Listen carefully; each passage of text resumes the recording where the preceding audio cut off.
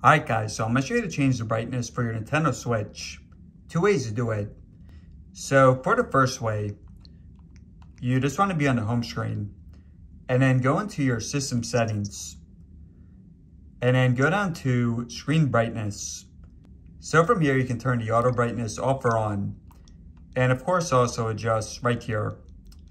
Alright, now the other way to do it, just going back to the home screen, is you just hold down on the home button for about a second. And you guys see right here, so auto brightness, you can turn it off or on. And right here. And hey guys, all there is to it. So hopefully this helped out.